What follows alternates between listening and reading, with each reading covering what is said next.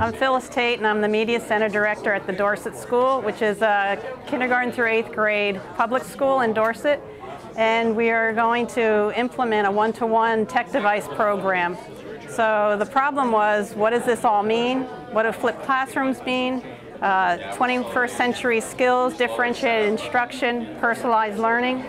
So my solution was to figure out what device we should be getting, or help to put all the facts on the table and select a device. We are already using Google Apps for Education and the Haiku LMS, so this will help us go a step further and give equity access to all students in 5th through 8th grade and allow the teachers to utilize the Haiku LMS and Google Apps more. That's cool.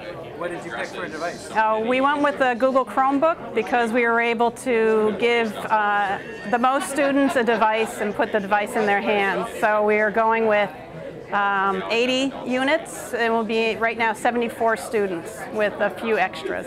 And how did your classes help you, or your Marlboro experience? Oh, it was priceless. The classes, I've really been living them right through my whole job, but with this, the change management, knowing what pedagogy, the SAMR model, just to know how to use this so that the teaching is driving the technology and the technology is not driving the teaching. And then instructional design. Then along with legal and ethics, just every single course I've taken has helped.